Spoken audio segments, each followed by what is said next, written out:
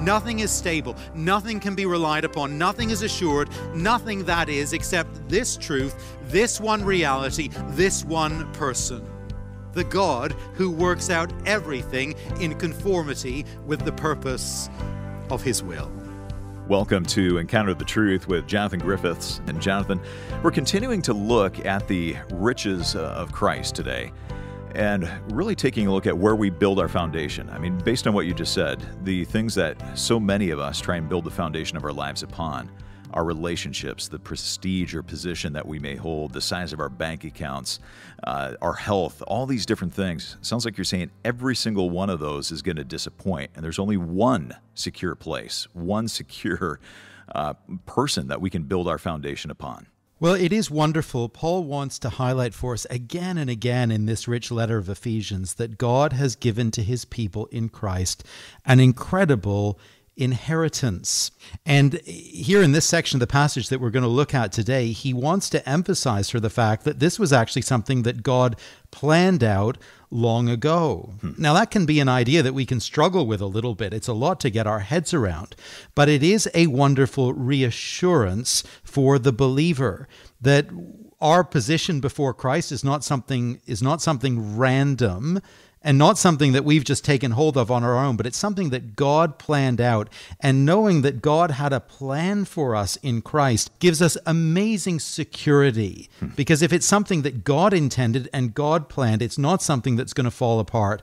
And in a world full of such uncertainty and change and sometimes chaos, how wonderful to think that God has a plan for His people. It is a wonderful plan, and we're going to look a little bit more at this topic today from Ephesians chapter 1. We're really drilling down in verses 11 to 14, so if you can, grab a Bible and join us there as we begin the message, Chosen, Included, and Sealed. Here's Jonathan. Well, I guess we all know that we live today in a very me-centered culture, a very me-centered society. Each one of us is instinctively me-centered in our natural selves. I think we know that. You don't need to teach a baby to be concerned for its own needs. You don't need to convince a small child to be selfish. And throughout life, we do want our needs to be met. We want our dreams to be fulfilled. We want our accomplishments to be recognized. That's our personal and that is our cultural reality. But if we're familiar with the Scriptures, if we know the Christian faith, we'll also know that the Bible presents to us a radically countercultural worldview in this respect. Because the Bible lays before us a worldview that is profoundly God-centered and not me-centered. Now, on one level, if we're Christian people here this morning, we know that. We get it. We understand these things. God is God. We are His creatures. We belong to Him, and we depend upon Him for everything. But as much as we know these things and understand these things and acknowledge them to be true, you and I do still tend toward a me-centered view of the world, even when it comes to the matter of our own salvation. After all, when it comes to the matter of our personal salvation, in this realm, above all other realms, we do see the sovereign God at work doing something wonderful for us and in us. And as we think about these things, we see ourselves as intimately involved in the process of receiving and taking hold of what God has done for us. And so as we think upon these things and reflect on our place within them, we easily place ourselves at the center of the storyline, at the center of the picture once more.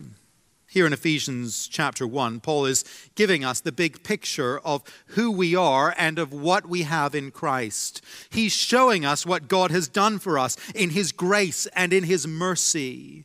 And He's helping us to see the wider implications of God's gracious work in each of our lives. And in the verses where we focus our attention in particular this morning, Paul is at pains to show us that God's work in us and for us, His generosity to us in Christ, it is very much something that He achieves in His own strength and for His own purposes.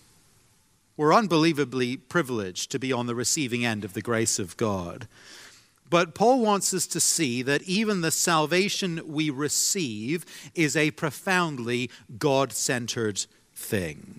It is a profoundly God-centered thing, first of all, because it is something that is planned by God. Verse 11, follow with me. In him we were also chosen, having been predestined according to the plan of him who works out everything in conformity with the purpose of his will.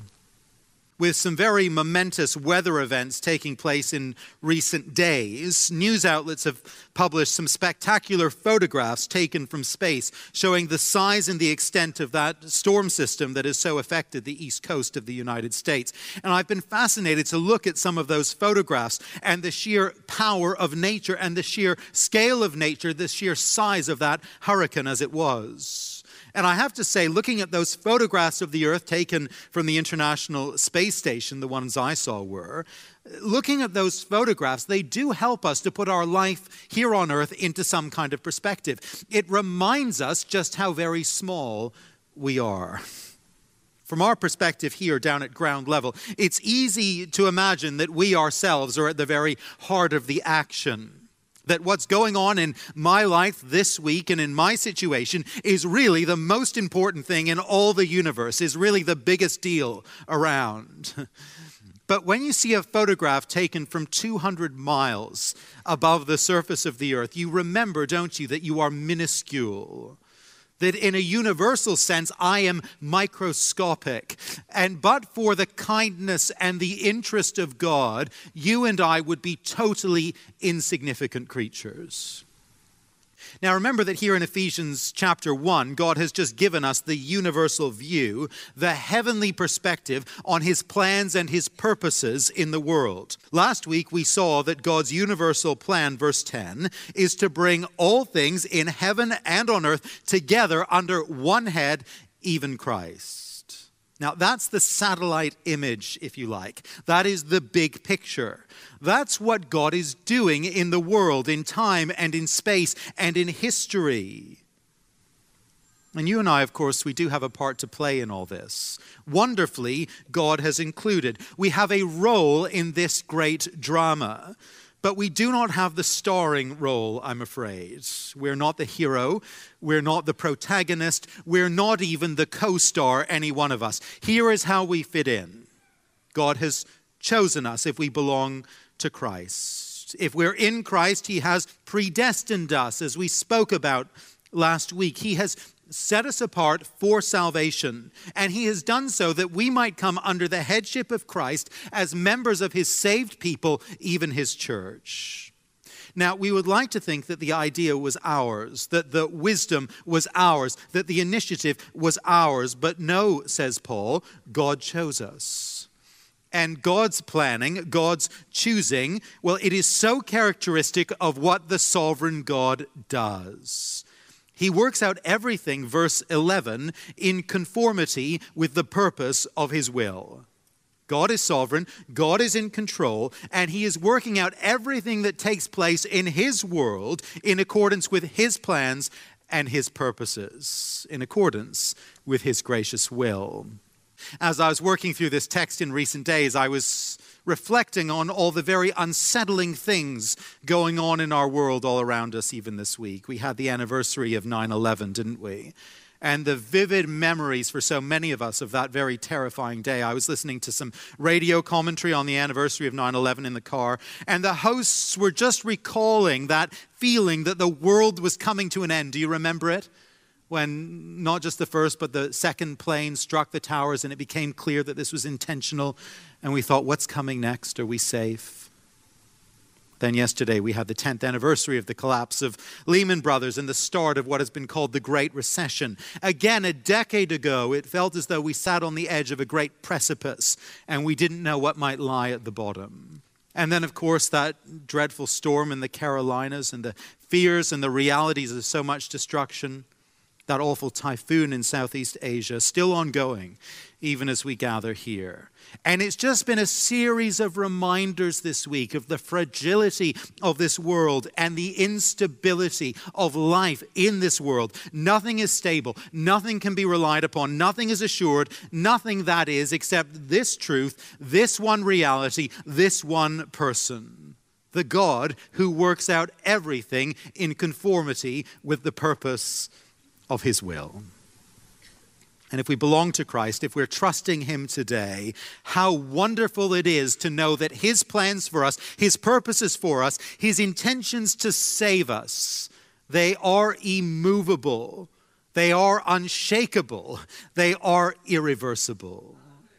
I think that is a hallelujah moment. I think that's quite right. If it was our plan, if it was our initiative, if it was our work in any way, how unstable it would be, how uncertain. But praise God, our salvation rests on his initiative, his plan, his purpose. This God-centered salvation, it is planned by God. Next, it is intended for God's glory. Verse 12. God did all this in order that we, who were the first to hope in Christ, might be for the praise of his glory.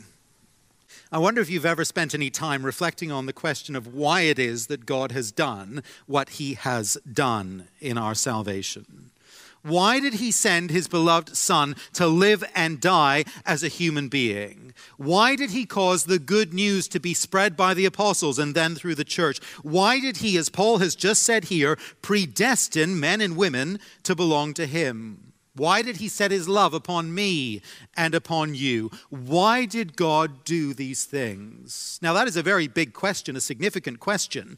And pondering that question, we might come up with a range of different answers, all of which would hold some truth, probably.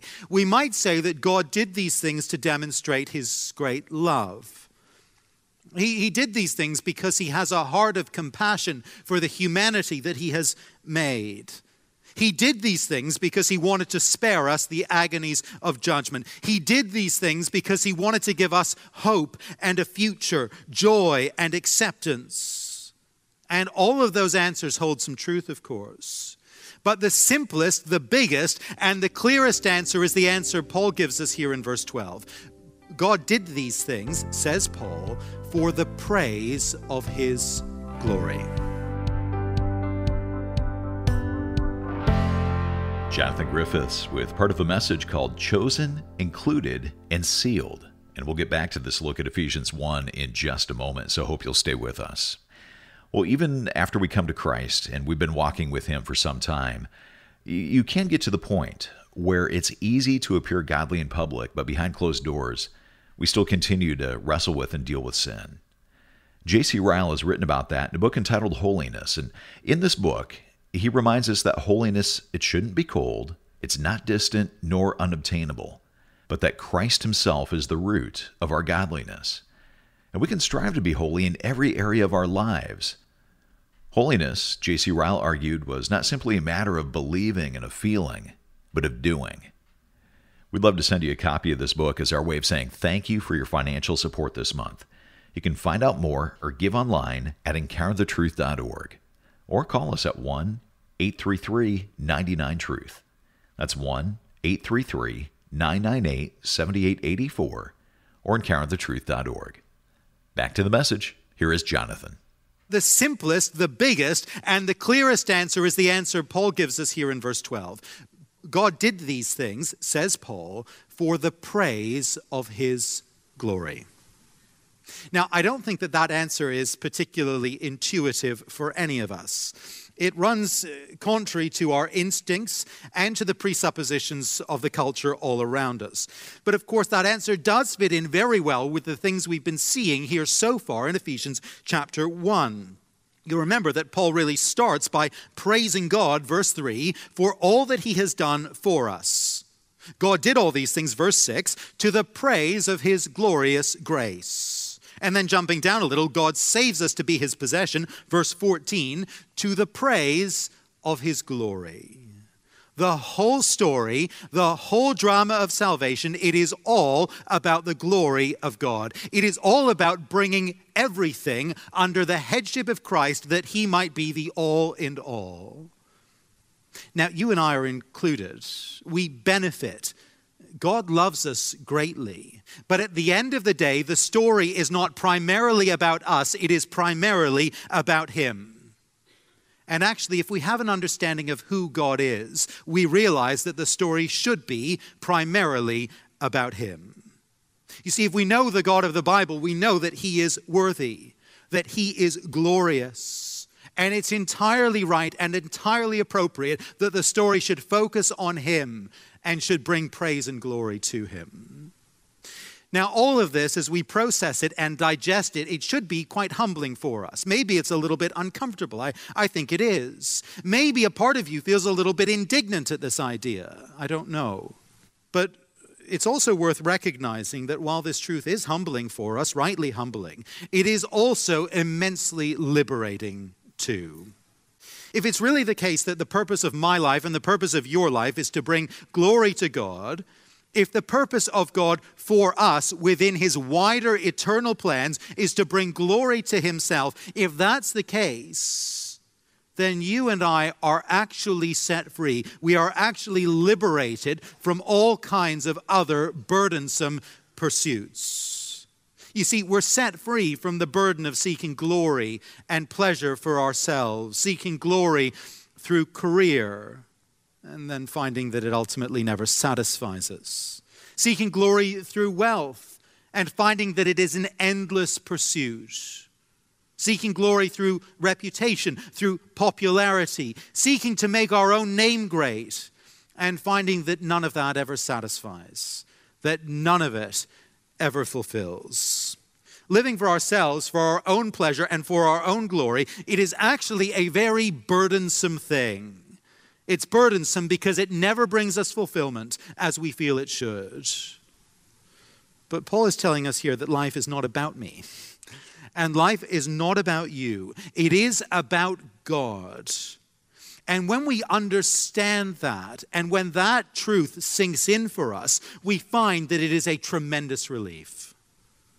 After all, you and I were not actually built to carry all that burden of significance, all that weight of glory. I've sometimes reflected, I wonder if you have too, I've sometimes reflected on how very difficult it seems to be for the big stars in Hollywood to carry all the weight of adulation and attention of so many fans, to carry the burden of the limelight. Have you ever noticed that? Some of them have terrible crashes of one kind or another, and I can't help but wonder if that ugly repeated cycle in Hollywood, I can't help but wonder if part of the issue is that these folk are carrying a weight of praise and of glory that we human beings were never built to carry. Like a truck or a trailer that kind of buckles and breaks, carrying a load it was never designed to carry, never rated for, never built for. These stars are trying to live as mini gods, or they're thrust into that position. And it's just too much for any mortal human being to carry. And so often these people just self-destruct. See, the universe is not about any star in Hollywood or any of us. It is about God. Life is about him. And it's when we come to realize that we are here on this earth for his glory, it is when we make that discovery that life comes into its proper perspective and its proper proportion. Salvation is planned by God. It is intended for his glory. And next, it is effected by his word. Verse 13. And you also were included in Christ when you heard the word of truth, the gospel of your salvation. One of the questions we naturally ask when we talk about God's sovereignty in salvation, about his planning and about his choosing and so on, one of the questions we naturally ask is whether this reality and this process just reduces us human beings to something akin to robots. Do you know what I mean by that? God is in the driver's seat. He either chooses us or he doesn't choose us. And we really don't have a very significant part to play, we might imagine. That's how it can feel. That's how it might sound. But it's very interesting that in this passage where Paul is emphasizing so much the sovereign initiative of God, he also emphasizes the fact that God engages with us through his word. And he emphasizes the fact that God calls for a response to the truth, our response of faith, of belief. Yes, God takes the initiative. Yes, God chooses, verse 11. Yes, he is in the driver's seat. But how actually do you and I come into the family of God and into the experience of salvation? How does that actually take place? Well, according to the Apostle Paul, we are included in Christ when we hear the word of truth. The salvation that God plans for each one comes to us not through a lightning bolt from heaven, not through some divine overpowering that bypasses our mind and our will. No, not at all. This actually happens through our minds, through information that we receive and process and act upon. The word of truth, the message of salvation in Christ, this gospel comes to us. We hear it, we engage with it, we come to understand it, we become convinced of its truth, and then we act upon it. Notice how the next sentence begins, middle of verse 13. Having believed. You see, salvation comes to us when we become so persuaded of the truth of the gospel, so persuaded of the truth of what we've heard, that we are moved to believe it. Yes, God is sovereign. Yes, God determines from eternity past whom he will save. But there is in this process no overriding of the rational capacities of any person. There is no diminishing of our personhood in the process. God's means of bringing salvation to his chosen people is to bring his truth to us, to enable us to understand it and to believe it. However we understand the mysteries of God's sovereign will in salvation, however we put all that together, and it's challenging as we spoke about last week, we do need to incorporate this basic reality. No one comes to salvation in Christ without hearing, without understanding, and without believing the word of truth, the gospel of our salvation. Now, that's why it's so important, if you're not a believer here today, that you really invest in engaging with the Word of God, the Bible. It's why it's so good that you're here with us today to hear God's Word. You see, God has no interest in bypassing your mind. Some will allege, and we've probably heard this charge being leveled, some will allege that Christianity is about brainwashing or about turning off the mind and about acquiescing to a kind of blind and mindless faith. But nothing could be further from the truth. God wants you to come to faith. He wants your heart, but he appeals to you through your mind. And he does so by his word. And so if you're exploring, if you're interested, if you're thinking, please don't switch off your brain at any point. Please don't imagine that you kind of leave your rational faculties at the door when you come in here. And please don't simply and exclusively follow your emotions. No, we need to listen to what God has said in the Scriptures. And we need to see if we're convinced that what is said here is indeed true.